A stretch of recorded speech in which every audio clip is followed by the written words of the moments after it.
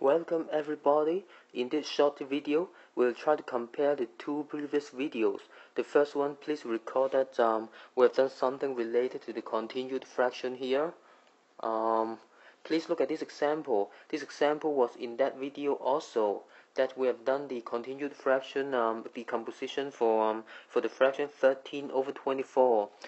And then we arrive at this continued fraction here. And that was the continued fraction we talked about, that every fraction can be represented as a continued fraction manner. And this previous video regarding the Euclidean algorithm, we also did this example for 13 and 24 as the following.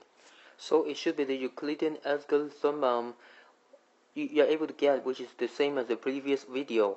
And please note that the similarity between the two methods, continued fraction and Euclidean algorithm, the similarity is that such a pattern 1152 is exactly the same as the pattern 1152 in the continued fraction.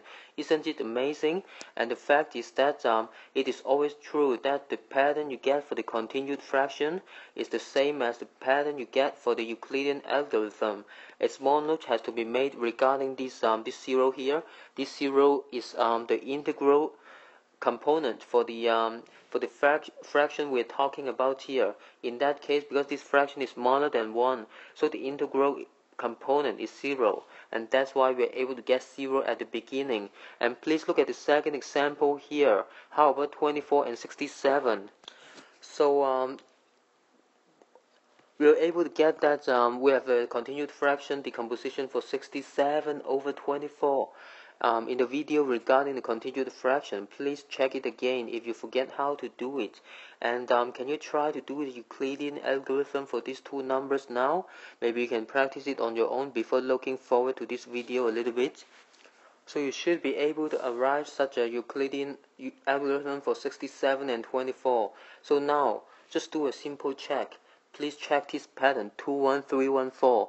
It is exactly the same as the pattern we get for the Euclidean algorithm. So the fact now is that the pattern is always the same for the two methods. Isn't it amazing? Because they look so different at the appearance, and the purpose of them are so different.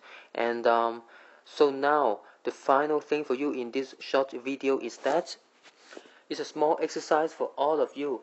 Please look at the fraction here, 77 over 29. Please try to decompose it as a continued fraction, and then please try to do it by the Euclidean algorithm. You should be able to get that. You'll get the same pattern, just like the previous two examples in this video.